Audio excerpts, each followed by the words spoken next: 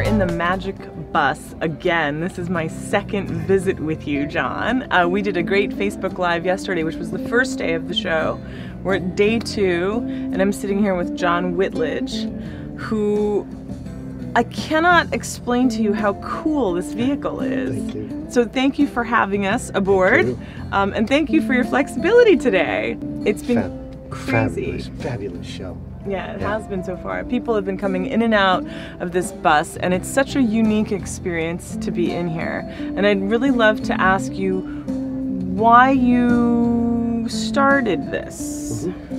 Well, I have a passion for audio, and I wanted to build something without limits and without regard to cost or time or effort, and translate that into something very special that is something I believe in, which is supporting live music, supporting the arts, and cherishing those moments that musicians give us by being able to replay and capture that experience when you know, I'm not with the live musicians. Sure. Yeah, so it's really important for me to get out and see live music and support the local artists where I'm from in San Diego, and then share those musicians with the industry. Like, for instance, we're listening to Larry Mitchell right now. He's a fabulous producer and guitarist, and he was the first musician, interestingly, to play live music into a car stereo, which was this car. And I think it was in 2011 when that happened, maybe 2012. Wow. And Larry and I have been collaborating ever since. Fantastic. What a beautiful way to pay an homage to the history and the inception of the bus. Yeah. And to let other people know about it. Yeah, musicians have been an important part of the bus, and for those who come and visit, they get to see the autographs in the back, Right. which are very special and collectible. And in fact, sadly, some of the musicians have passed away, so hopefully this bus can carry their memory on. Oh, sure. Through their signatures and through the music, absolutely. Yeah. So I know that there are a number of components that make this bus, I mean, the whole bus itself is unbelievably special, but there are certain components. You have partnerships and relationships with certain companies that I know you really love and that you love to talk about. So why don't you take us through sort of your control panel, as it were. Okay, yes. Well, every music system starts with a source, and my favorite source, and I think the best source that exists, is the Sony RSX GS9. This is a digital media player, so there's no CD transport. It's all digital, which is very convenient because getting rid of the silver disc is so easy, so convenient. It's the wave of the future. I mean, the CD's been around since 1982, and so I really enjoy the ability to play a variety of formats, either from memory sticks or the beautiful Sony Walkman, this top-of-the-line digital piece which renders DSD. So we should probably talk about what is high-res audio. High-res audio is anything that's better than CD. And now that computing power and streaming bandwidth has improved, we can enjoy better quality music, and we can take it anywhere with us on our phones. We can put it on memory sticks, and there's no reason not to use high-res now because everything works. And this unit plays anything that's high-res, so all the formats, FLAC, WAVE, AIFF, DSD, DSF.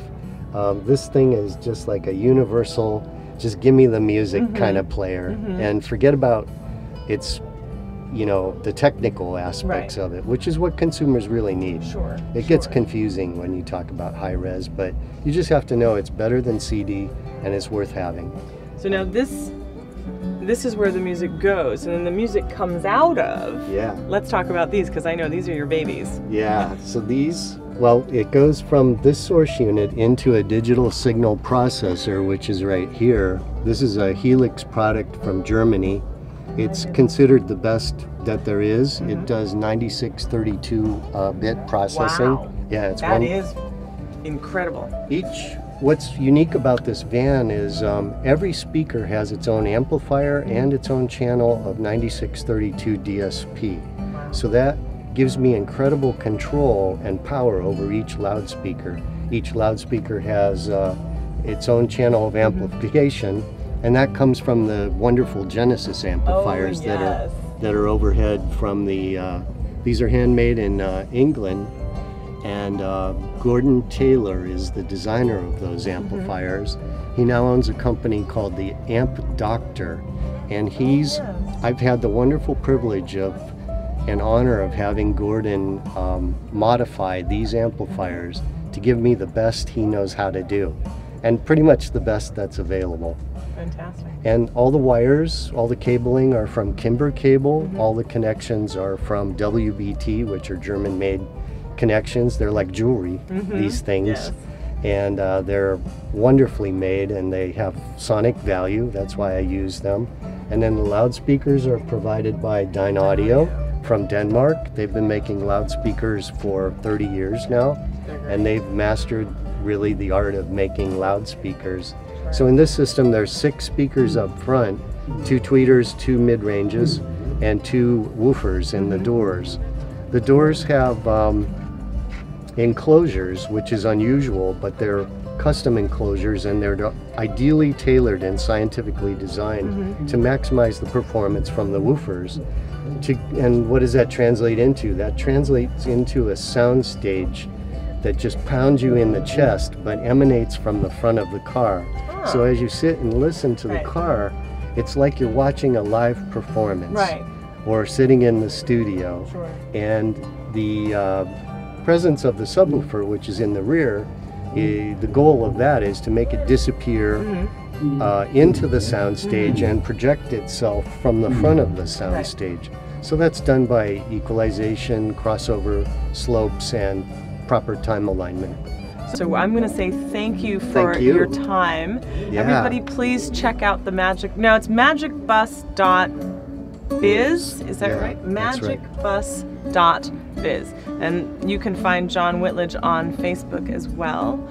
So thank you so much for your time and for letting us sit in the bus and be part of this. I would like to thank you and the show organizers for putting on what has to be the best, one of the best shows ever. So well, we're very happy. We're very happy that you could be with us for this. I'm honored to be here. Thank you. Well, thank you.